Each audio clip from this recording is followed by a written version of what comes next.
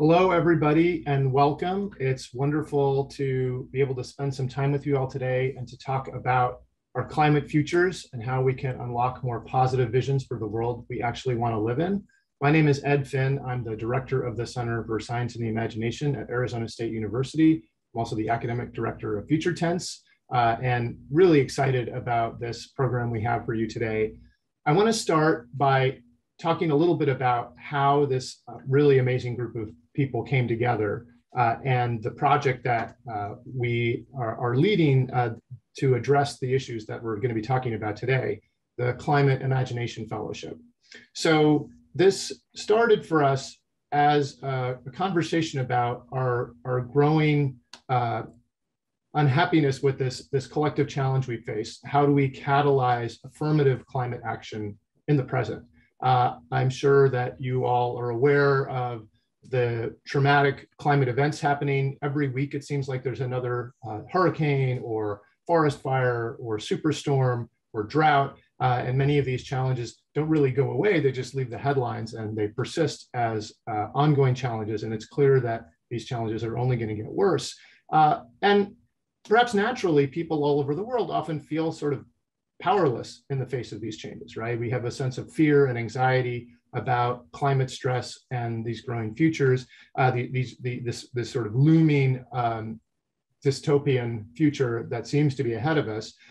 But as one of our panelists reminded me in our conversation right before this, Amitav Ghosh and many others have argued that what we are dealing with here is a failure of imagination, that we can only seem to see the problems ahead of us, and we're not even really grappling with the problems, we're just talking about them, and that what we need to motivate systemic change, transformative change, is more positive futures about where we want to go instead of just what we're worried about, where we don't want to go. So our Climate Imagination Fellowship takes this challenge on to ask how we can redefine human and interspecies narratives, stories, visions of the future that are built on more sustainable foundations. How are we not just going to survive, but thrive in the coming century? So what we're trying to do is create visions of positive climate futures that model cooperation and coordinated action that are rooted in local complexities, that are based in reality. They're not all sunshine and unicorns. They, effectively model and maintain fidelity to all of the challenges inherent in the human condition and all of the problems, the real problems that we have. But there's still stories that are optimistic and they're grounded in real science. So they're extrapolations from where we are and asking ourselves, where could we get to? So important to us is not just that we come up with a few stories that and say, well, this is it. This is the set of answers. We've solved this problem, because that's not really going to happen. But what we are going to do is model how you do this kind of storytelling. So our ultimate goal is not just to come up with these visions of the future, but to inspire communities and individuals, young people around the world, to start imagining their own positive climate futures. What does a climate future look like for you in your community? And I think to do that, we have to begin with this attitude of possibility, this attitude of change, and recognize that the most important tool we have to do this is storytelling, that stories are a way that we can inspire different pathways, we can inspire different causal relationships. And it's one of the few tools we have as humans to grapple with the complexity of climate change. We're pretty bad at math and statistics and risk assessment as humans, but we're pretty good at storytelling, and we use stories to balance foreground and background, ambiguity and complexity. And so for all these reasons, we're really excited to have this group of Climate Imagination Fellows, and we'll be meeting 3 of them today. So the structure of this project is that we have 4 fellows from all over the world. They are creating novelette-length climate futures narratives, as well as flash fiction stories, and they're incorporating input from researchers, from policymakers, community members, leaders across a whole variety of different fields. And we're doing a series of events. This is one of them, leading up to TED's Project Countdown and COP26, the next major meeting of the Congress of Parties for the International Climate Accords. And all of this will culminate in a project of publication next year we're calling the Climate Action Almanac, that will collect all of these different materials, fiction, nonfiction, interviews, do-it-yourself activities, and more, And we're doing all of this in collaboration with an amazing group of partners, including the UN High-Level Climate Champions team, TED Countdown, ClimateWorks Foundation. The ClimateWorks Foundation is supporting this work. And most importantly of all, our 4 fellows, Libya Brenda, Hana Onoguwe, Vandana Singh, and Jia Jia, and our advisor, and in many ways, the sort of spiritual inspiration for this project, Kim Stanley Robinson, whose new novel, Ministry for the Future, has really fired this conversation for many others as well, and is an extended experiment in exactly what I'm talking about. How do you imagine a positive climate future that is grounded in the world as it is today and projects forward to hopefully inspire us towards real change? So without further ado, I'm going to introduce the participants in our first panel. Kim Stanley Robinson is a novelist and winner of the Hugo, Nebula, and Locus Awards. He has written more than 20 books, including the Mars Trilogy, Green Earth, and Aurora. His latest novel, The Ministry for the Future, imagines a new transnational agency that advocates for the rights of future generations amidst escalating climate chaos. Beena Venkataraman is an American journalist, author, and science policy expert. She is currently the editorial page editor at the Boston Globe. She also teaches in the program on science, technology, and society at MIT. She is the author of The Optimist Telescope, Thinking Ahead in a Reckless Age, which is a book near and dear to my heart. She served as senior advisor for climate change innovation in the Obama White House. And finally, in our first panel, Nigel Topping is the UN High-Level Champion for Climate Action for the United Kingdom. He works to mobilize climate action by connecting the work of governments with voluntary and collaborative actions taken by cities, regions, businesses, investors, and local communities. Previously, he was the CEO of We Mean Business, where he drove collaboration for climate action among NGOs, working with the world's most influential businesses. He is a commissioner on the Energy Transitions Commission, a global coalition working toward net zero emissions. We're really delighted that Nigel can join us here today as well. So let me dive in here. So in August, we saw the most dire report yet from the IPCC. Innumerable scientists, experts, and activists have been sounding this alarm for decades now.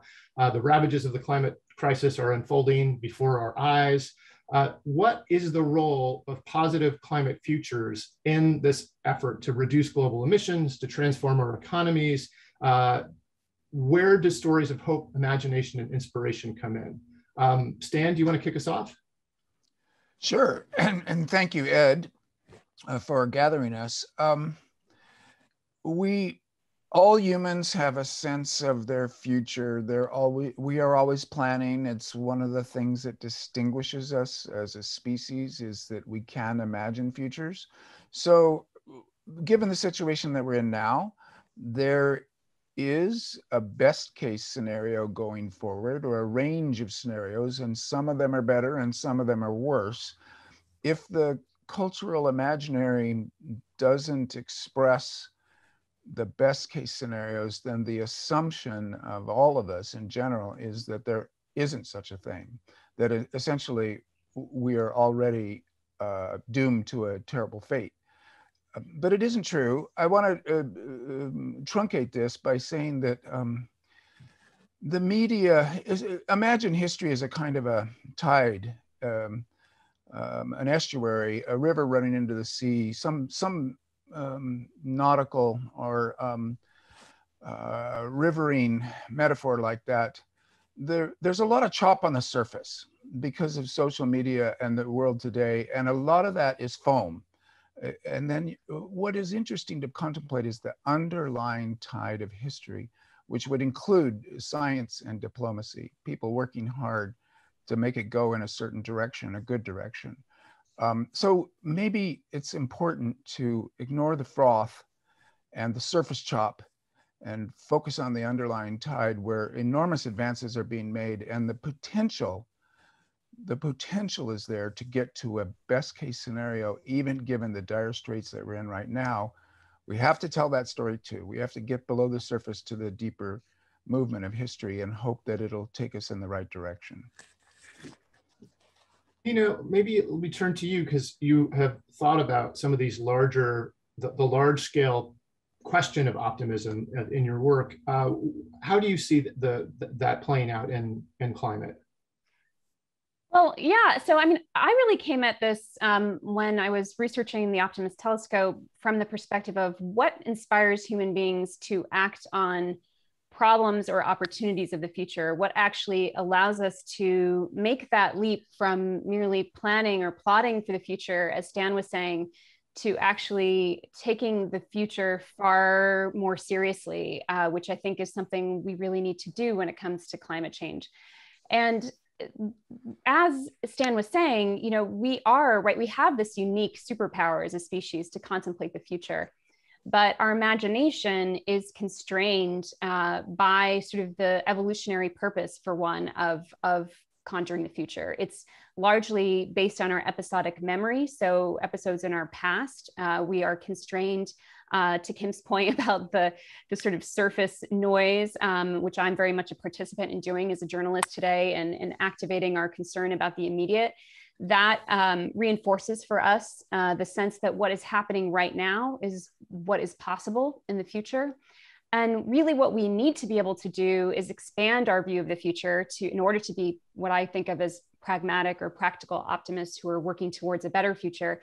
We need to be able to expand that notion of what's possible in the future. And there are a few things, I guess really three things that I would point to as sort of components of imagining the future that are really important. The first is that imagining the future is not just about predicting the future. So we give people information about climate change all the time, and we expect that to somehow galvanize them into action, telling people that the sea level is going to rise 2 to 5 feet within a certain number of decades, telling people that the temperature is going to rise by an average number of degrees. And what's been often missing from that conversation, which has driven both the scientific and the policy and political conversation about climate change, is, to me, I think of it as imaginative empathy has been missing from that conversation. So one of the things I write about in the Optimus telescope is the Munich Olympics, and the sort of scenario planning that was done for that in 1972 is really elaborate scenario planning, because I think often we're using scenario planning when we talk about climate futures.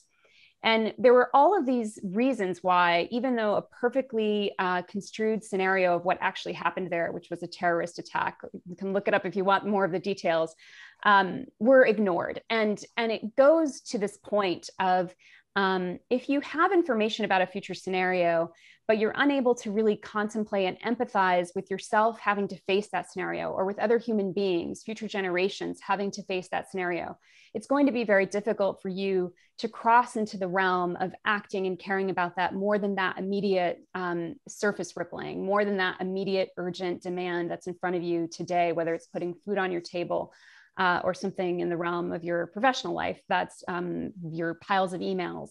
So we have to really think about bringing in empathy. And I think that is where storytelling, like Stan's work, like the work of so many cli-fi authors today, is really populating a space where we can be more empathetic. There are other tools than storytelling, like writing a letter to your future self or future child, even virtual reality, that can help, I think, bridge that imaginative gap in terms of really empathizing with the future in a way that we don't when we merely look at climate scenarios. The other aspect, which I think, Ed, you mentioned in your introductory remarks, is about, you said powerlessness, and I almost think of sort of the opposite of that as feeling a sense of agency to affect the future. So we know from looking at the behavioral science that when people think that they have no ability to affect the trajectory of the future, it's very disempowering. And, you know, you can feel like, well, why not just party like there's no tomorrow if I can't affect this future anyway? And so when thinking about how we paint the future and create ideas of the future, it's important to be able to show how individual people and how people, particularly in community, can change the direction and the course of history, which remains true as dire as the climate predictions are today. And lastly, what I think this conversation is about is being able to imagine not just climate futures that are doomsday, but climate futures that actually make society better than it is today and better than we've known it in the past. So being able to imagine where we go as a society. Does our society become more cohesive? Do neighborhoods become cleaner and safer? Can we show people a world in which taking better care of the oceans and the resources in the oceans also makes life more rich and exciting? Can we show people the wonder and awe of living on a planet that is thriving? I think that's a really wonderful perspective. And I think we have to want these things. We have to want this future. We have to be excited about it and believe in it. And I really love that both of you mentioned the people, the individual people, you know, whether they're the people who are working really hard to try and swing the arc of history in the right direction, or this idea of imaginative empathy, which I am a really strong believer in as well, Bina. So Nigel, you have this unique perspective because you have really been working with people in, you know, in the trenches, as it were, and trying to think about some of these changes and enact them. So how do you see the role of storytelling in your work from your perspective? Well, I want to pick up on Bina's reflections on agency, because to me, this is at the heart of it. I think that I'm really compelled by George Soros's description of what he calls reflexive futures, like the future that we see affects our choices today. So there's a relationship between our expectations of the future and our actions today. And what I think often happens is we fall between two standard stories, which aren't really stories, actually. To your point, Bina, they're more sort of dry descriptions of the future, which leave us with no agency. The ones what I call gloom porn, which is just like, you know, have you heard how screwed we are, right? You know, it's just like going on and on and on and on about, and it basically gets to the point where there's nothing we can do. So this is the kind of, you know, party like there's no tomorrow, or just prepare for survivalism, you know. So there's no agency about changing the future. It's just accepting a terrible future and dealing with it. I mean, that's, for me, that's an incredibly dangerous, and I think people who promulgate that scenario are evil, right? Because they're actually saying to people, give up hope, don't do anything, allow billions to die. I've just been visiting some small island communities, right? They're not giving up, and they don't, and you know, and if we have any human empathy, then we shouldn't be giving up, absolutely. Nevertheless, a little bit of that. I mean, and Stan starts his book Ministry for the Future with quite a dose of gloom, right? So I think you have it's not like, so you don't want to be the other extreme, which is what I'd say is sort of tech utopia, which is like, hey, don't worry about it. We've solved every problem in the past. We'll solve every problem in the future. Just leave it to Silicon Valley and the tech whizzes, right? That equally, there's no agency there. It's like, oh, I don't have to do anything because the tech guys will fix it, right? So I think between gloom porn and tech utopia, there's these more sort of pragmatic, messy descriptions of the future and past. And I think one of the things that gives real, I mean, the key to agency is choice, right? So I think the successful literature or stories of the future that we're talking about are ones which make us think and say, oh, I never thought about that. Maybe we can organize business differently, or maybe there's different types of money, or maybe, or maybe ...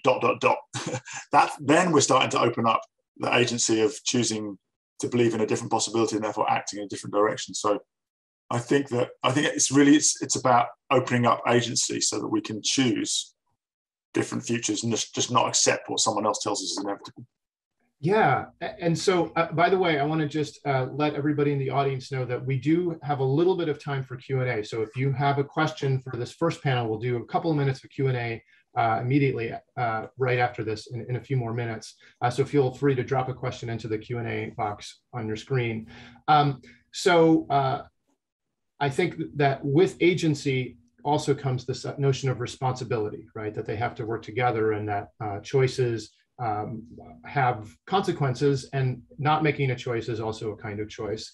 And I want to ask you about this sort of pragmatic role of storytelling. How do, you know, let's say we've passed this first gate of motivating people to say, look, we need to work towards a better future.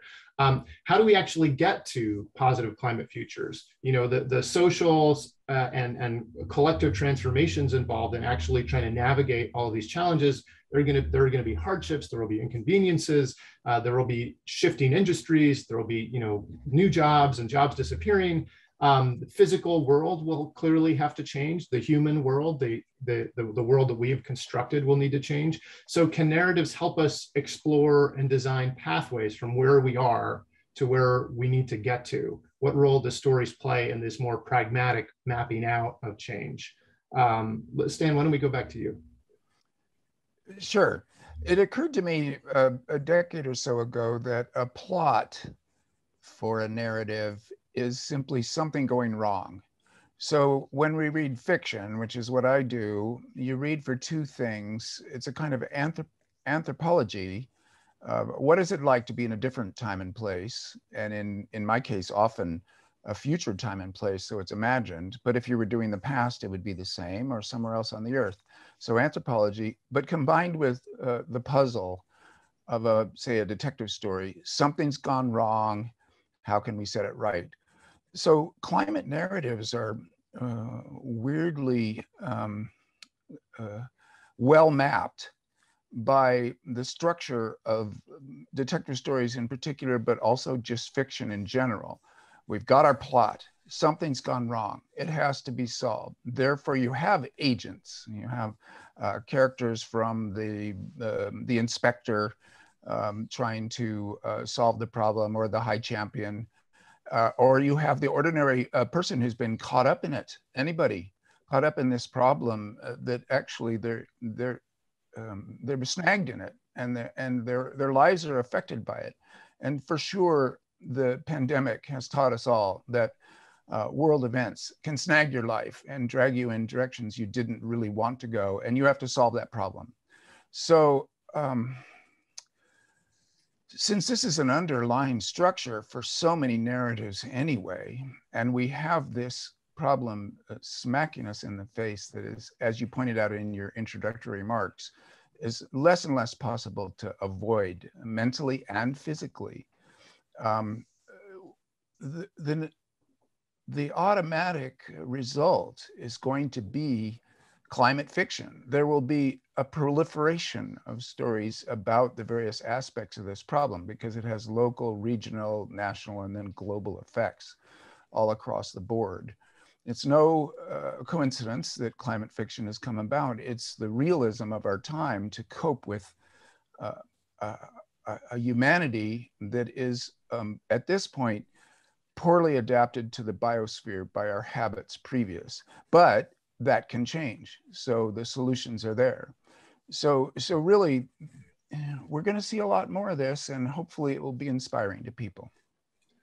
I think climate fiction is sort of just what happens when we talk about the weather now. You know, it's inescapable. It's just what we're living in.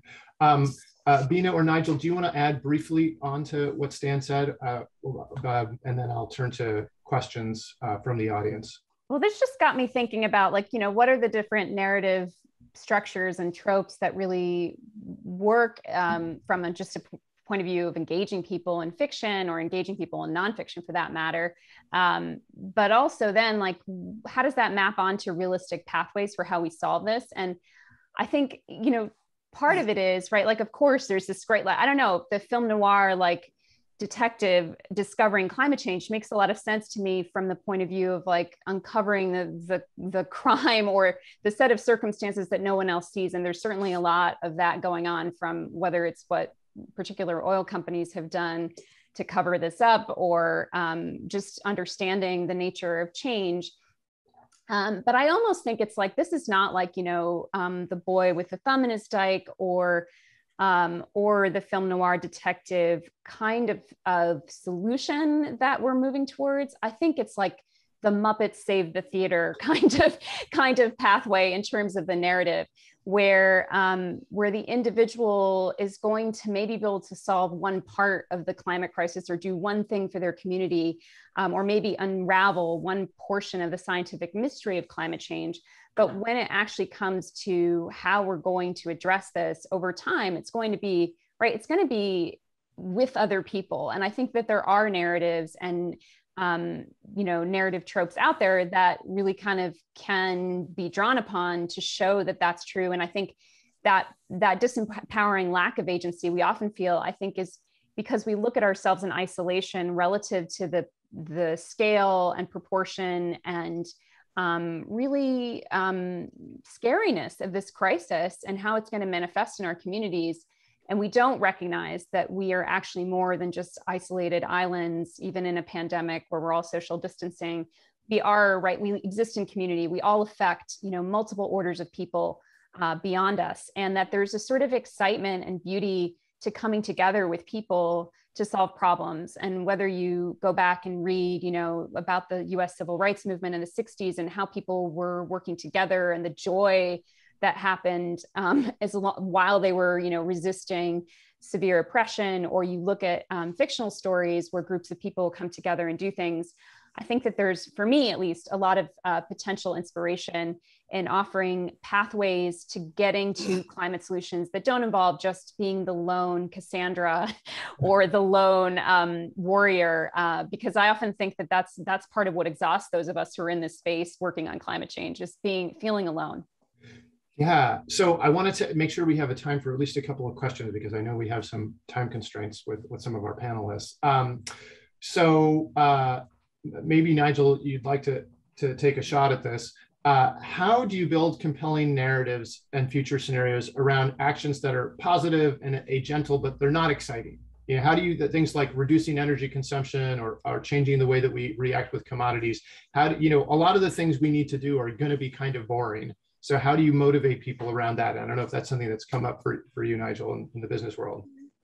Yeah, I was thinking a bit about what Stan started by saying in terms of discounting the froth and identifying the underlying. Of course, seems to me that's the real trick, right? How do we, in narratives, point to underlying trends which are illustrated in a believable way, right? Because otherwise, it just feels like fantasy, and then no one engages with it. It doesn't give us agency. I'm not a fiction writer, although I think I'm spending most of my time telling stories about the future. And I'm trying to do it in a really compelling way. I think of myself more as a systems entrepreneur. And actually, I've been thinking that often that's what entrepreneurs do, is like they're telling stories of the future to future customers or future regulators or investors. And whether or not people believe the stories depends on whether or not, and ultimately the story's got to be backed up with reality, right? You can't keep saying I've invented such and such a gadget without actually producing it and having someone use it. So I think a lot of the key is, how do you inject the little factoids which people can recognize as having truth in them? So I spend a lot of my time looking for evidence of an underlying trend that often is not being picked up by mainstream media or by the normal kind of Pareto mindset of managers who look for what are the three big things that are defining the future.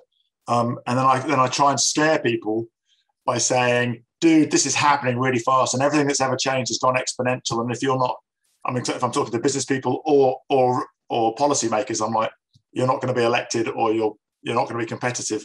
So a lot of it, I think, is about finding the credible early signs of change, and then, as Venus has stitched them into a pathway which takes us to a much more attractive future.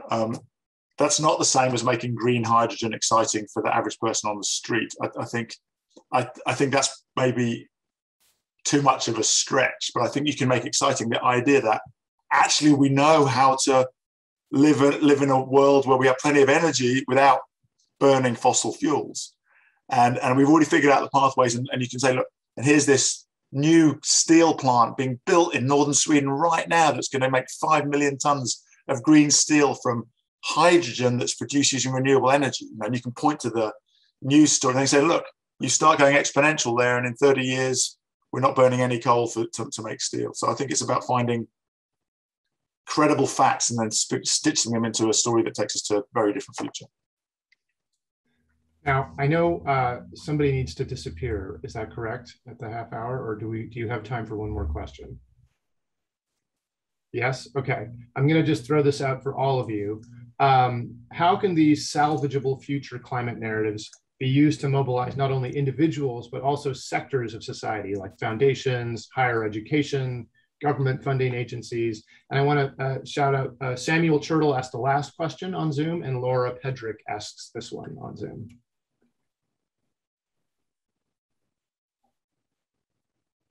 Well, I think Nigel, in part, just gave a great response to this question, because I think, there's this question of how do you go from the narrative to sort of motivating particular actions in particular sectors. And I want to be a little bit careful here of putting too much pressure on, and I think this goes beyond fiction writers, this is really artists, right? Like there are a lot of creative people who can help populate our imagination of different kinds of climate futures and different kinds of futures on the planet. But I also don't think we should necessarily lean on artists too heavily to then make that leap to translating it into action, in part because I think when art gets too didactic, or when art gets too belabored by trying to drive actual progress, it loses some of what it actually has to offer us, right? Which is this sense of like really revealing to us and helping us explore what it is to be human and what it is to be alive on this planet. And so I would just hate for us to like layer that all on to every cli-fi writer out there who might be watching this or thinking about this. But at the same time, I do think, right, like, why aren't we bringing in more possibilities of how we imagine the future into these conversations that happen? You know, I've sat with business leaders and with government leaders from all over the world to talk about climate change. And mostly what we've focused on are those doomsday scenarios. What happens when you have a heat wave and the elderly in your city are really vulnerable? Where are you going to put your cooling centers? Where are you going to do this? And why not take some of the information about what we know about social resilience, for example, and say, look at this community. For example, in the 90s, we know there was a neighborhood in Chicago that did really well in a heat wave at preventing deaths of the elderly. And why was that? It was because people knew each other and understood each other and knew the older people and the vulnerable people in their neighborhoods. There were a lot of locally owned businesses, what Eric Klinenberg, the sociologist, calls social infrastructure. How do we populate an image of a neighborhood that does really well in a heat wave? If someone has imagined that, if there's a writer who's imagined that, if there's an artist who's imagined that, can we bring that into these kinds of conversations where we are trying to help city planners or industry leaders, or even, you know, the countries coming together globally to make decisions about their climate change commitments? So that we are bringing into this space, not just what they're trying to avoid, but actually what they're trying to do. And in studying social movements and sort of how they achieve change, I think part of what we learn is that people are motivated by having a dream, right? Knowing you can, imagining, right, Black and white school children going to school together motivates you more than simply the act of resisting violence or oppression. And I think the same can apply with climate change, where if people can get their heads around some of these climate futures in these fora, it could do a lot to motivate people to make more substantial change. Really like that idea of thinking about this also as culture change, a kind of sea change, and that it needs to happen at all of these different levels in order to really be successful. And again, stories are such an important part of that, because we can all write ourselves into the story. Bina, Nigel, Stan, thank you so much for being part of this panel.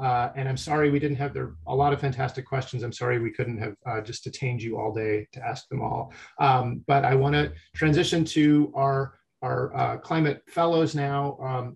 So let me introduce them briefly, and then we'll have a discussion with them. Libya Brenda is a writer, editor, and translator based in Mexico City. She writes fiction as well as nonfiction and criticism about science fiction and fantastic literature. She co-founded the Cúmulo de Tesla Collective, a multidisciplinary working group that promotes dialogue between the arts and sciences, and Mexicana Imagination and Future, a series of conversations about the future in speculative literature. She was the first Mexican woman to be nominated for a Hugo Award for the bilingual and bicultural anthology, A Larger Reality, or Una Realidad Más Amplia. Hannah Onogue is a writer of fiction and nonfiction based in Yenagoa, Bayelsa State in southern Nigeria, a region famous for its oil industry. Her short stories have been published in the anthologies Imagine Africa 500 and Strange Lands short stories. Her collection, Cupid's Catapult, was one of 10 manuscripts chosen to kick off the Nigerian Writers Series, an imprint of the Association of Nigerian Authors. She is the winner of the Association of Nigerian Authors Poetry Competition in 2016.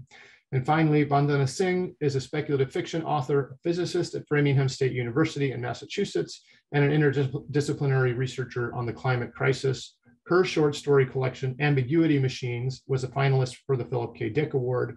or work on a justice-centered transdisciplinary approach to the climate crisis as part of a forthcoming UNESCO volume charting an SDG 4.7 roadmap for radical transformative change in the midst of climate breakdown. So welcome all of you. It's nice to see everybody. As I said before, so much of our work is virtual now, so it's nice to have these gatherings and convenings. So for this project, you're all engaged in creating these new positively inflected stories about climate futures. We've tasked you, everything we've just been talking about, we've asked you to take on as a writing prompt. How do you integrate climate science, emerging technologies into your stories, as well as information about local communities and cultures, physical geographies, everything else? What knowledge and information goes into making a good story about the climate crisis and our responses to it? Vandana, would you like to start? You're muted. Oh, there you are. Sure, thank you. I just want to reiterate what a pleasure it is to be among you all. Yeah, so this big question. Well, first I want to nudge at this term positive and to reiterate. In fact, Nigel said something similar, that what I construe as positive is a kind of positivity that does not deny the reality of climate change and the unfolding apocalypse that marginalized people in particular have been going through for a long time, but one that actually engages with the experiences of people in those communities and then tries to figure out, okay, how do we get creative? How do we find ways out of there? So what I'm going to try to describe is my perspective, which is positive in this sense, and also part of it has to do with listening closely to real world stories, and particularly with real world stories of marginalized people in locations that are climate vulnerable. And to me, it's like the climate science part of it, of course, which is something that I consider myself a climate translator as a physicist who teaches climate change in my classes. And so the question of what is essential for everyone to know about climate change is really interesting. And to me, those essential points have to do with, the imbalance in the carbon cycle, the fact that climate change is not our only problem, but is intimately entwined with inequality, with biodiversity loss, with the imbalance in the nitrogen cycle, all of those other factors. So I see climate change as an accelerant on a house that's already on fire. So we have to pay immediate attention to it, but we cannot ignore the fire that's been burning for the longer time. So the way I see it, and I'll end with this, is that often people simply default to the techno-fix as the way that you look at, kind of solving the climate problem. But we often don't look at the context of technology. Who is benefiting? Where is it coming from? What are its impacts, both on society and on the environment? So, for example, we know that electric vehicles, we need to switch to electric vehicles. There's no doubt about that. But can we simply replace fossil fuel vehicles with electric vehicles without changing the socioeconomic structure? I mean, if we do that, we're talking about mining the ocean. We're talking about increasing perhaps fourfold the amount of mining we do for the materials, for the EV batteries. So what I really want to do is to take the power of fiction, which I see in two ways, to kind of like, firstly, ask those what if questions. Like, what if technology arose from the needs of people instead of being imposed on us top down by systems of power? What if we had, and so I look a lot at the low tech that already exists in cultures, which we don't think of as technologies. And finally, the power of fiction is not really, and this echoes what Beena just said, that it's not so much to come up with blueprints for the future, although I do think that it can give us ideas and ways of thinking. The power of fiction, speculative fiction in particular, for me, is to put us in a different headspace, to immerse us in an alternate reality, where we suddenly see the world in a completely different way. So. Hannah, what about you? How do you think about this, this question of storytelling when we're also trying to draw in all of these different ideas, different fields of knowledge, or even you might think of them as practices and methods. And as Vandana was saying, also knowledge that might not be the top-down sort of Western scientific industrial complex, but other kinds of knowledge. Well, yeah, thank you once again for having us.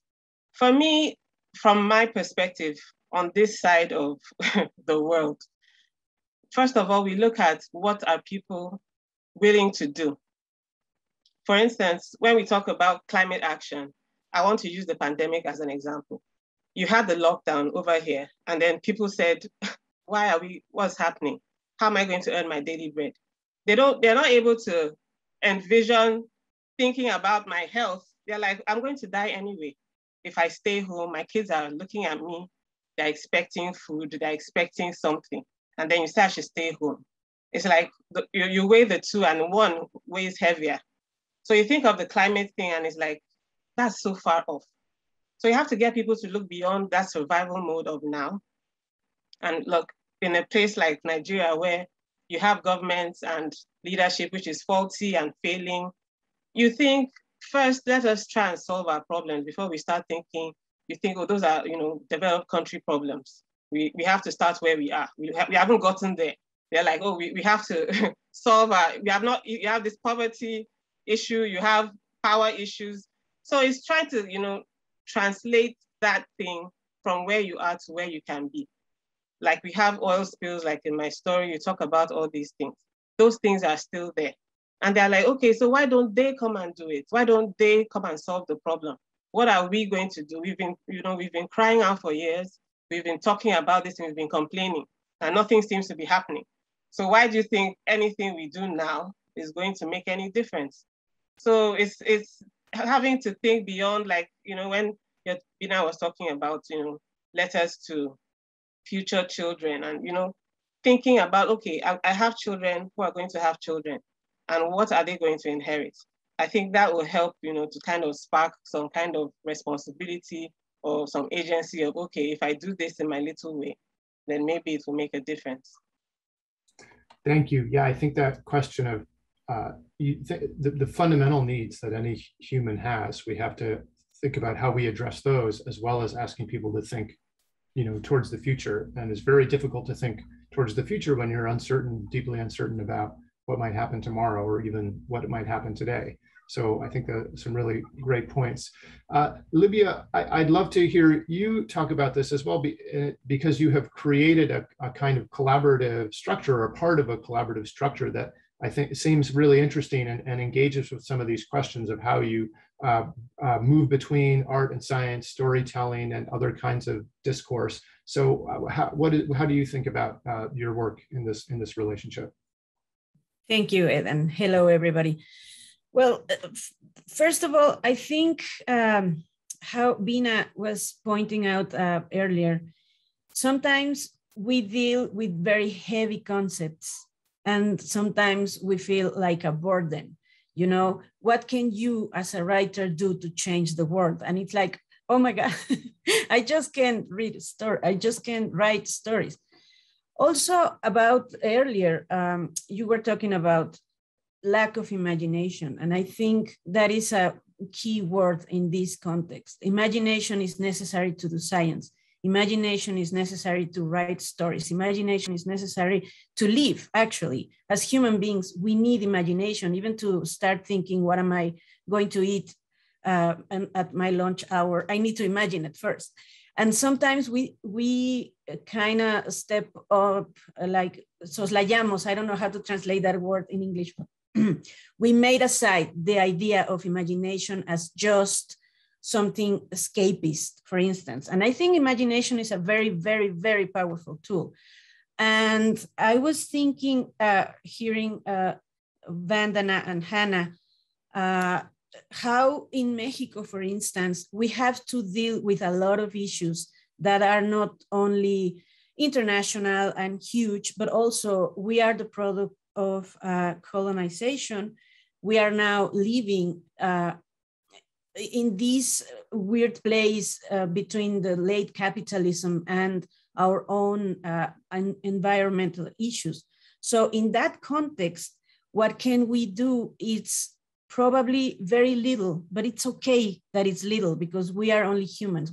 I am just one person and I can only do so much and I can only reach so much. But language is a very powerful tool also. And it's a very, I don't like to make like metaphors as, oh, this is a tool or this is a word, but English is my second language, so bear with me, please. Anyway, about what you were asking specifically, I work with a collective of people, scientists and artists and writers from some years now.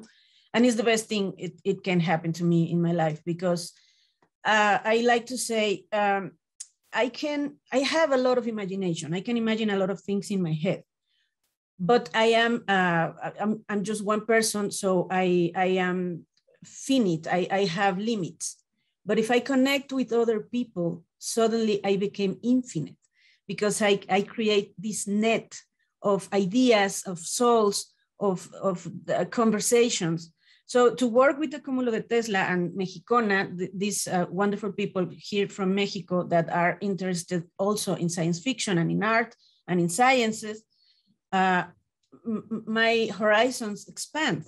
So we are creating these sort of short fictions about a what if as a result of the changes and the climate crisis, etc. What if one of our volcanoes exploded, the Iztaccíhuatl, which is near to Popocatépetl, that El Popo, it's more famous probably worldly.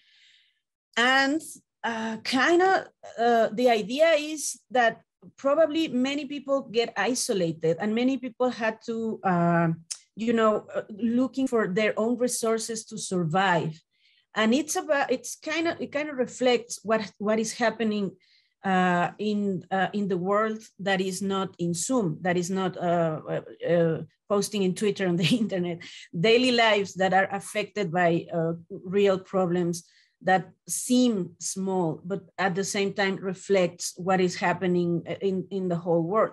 Right now, we live in a moment in history that we feel the necessity / obligation probably to be connected with all the world. And we feel that when we speak, even if I just tweet that I make cookies, I have the illusion that I am speaking to a very large audience. 100 years ago, everybody knew that their voices were limited, that their voices were just like, you can hear me, and probably if I write something, someone can read it. But now we have this idea of the global communication. So I think we can learn from, just listen to little voices and observing what is around us and trying to be conscious about where and how we are living right now in this point in history. And just to finish, I was thinking right now that, listen, everybody, I was remembering Gabriela Damián Mirabete, another Mexican writer, which is part of this collective group.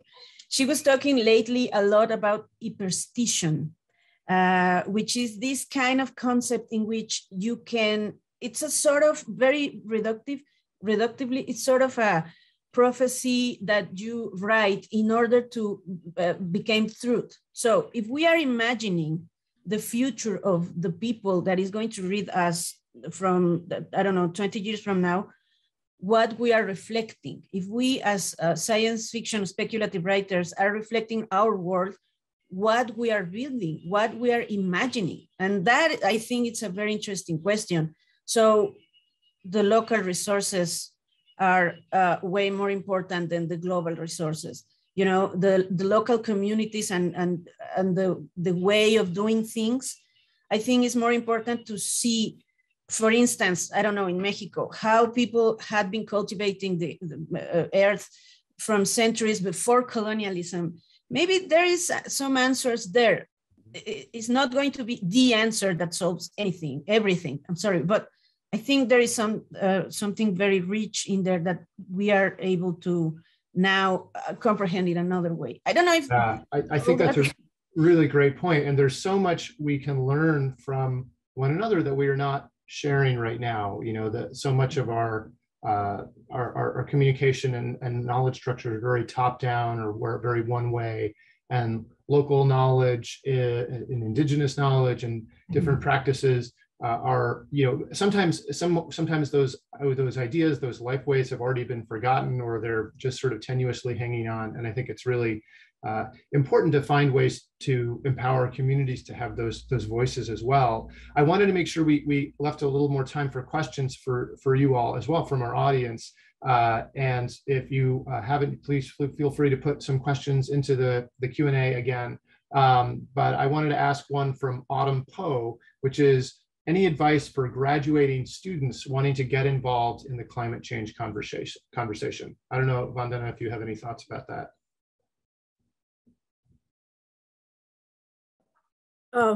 Yeah, definitely. But I'll try to be brief. I think that you know, like Libya has also mentioned, it's very hard to do things alone. And modern industrial civilization, the globalized culture that so many of us live in, actually just encourages us to be isolated, to be individualistic. So I would say that, yes, first find a movement or a group of some kind, maybe in your neighborhood, maybe in your, you know, in your job, or maybe in the area. And there are also many groups working with, you know, with this grassroots perspective, nationally and internationally. And work with them and see what you can do to give to those movements and groups, but also be aware of the fact that power and power structures historically have generally stood in the way of positive change. So we also need to pay attention to those, and to basically, you know, at the highest levels when conversation takes place about climate change, then we need to interrupt that narrative with reality checks. So that's something that students can definitely do. Thank you. So there's another question here from Brian Alexander. I'll leave this open to anybody. What is the role of colleges and universities in helping the world foresee this crisis and our possible futures in it?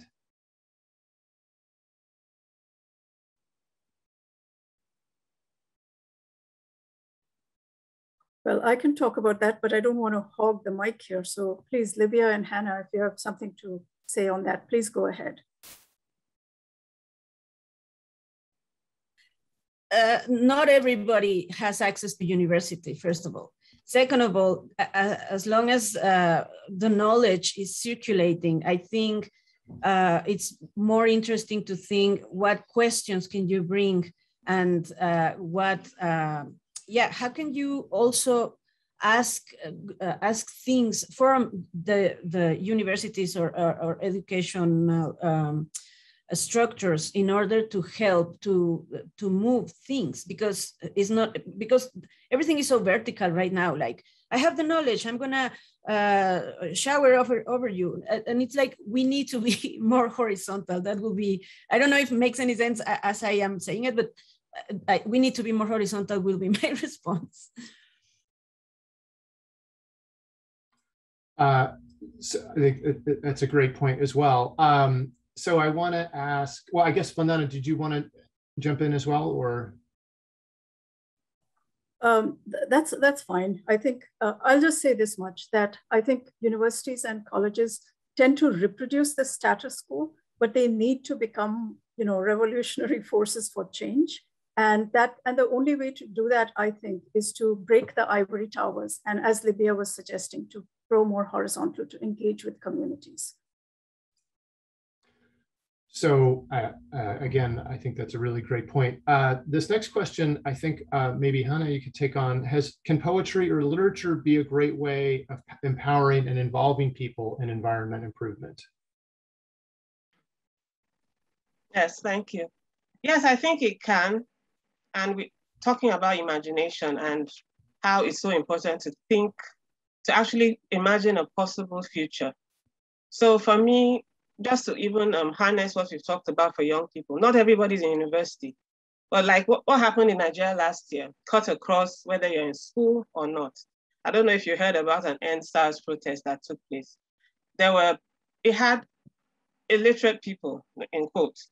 It had students, college age students, it had some older secondary school students. So it cut across when you have that need of, okay, this is our issue, how are we going to come together to solve it?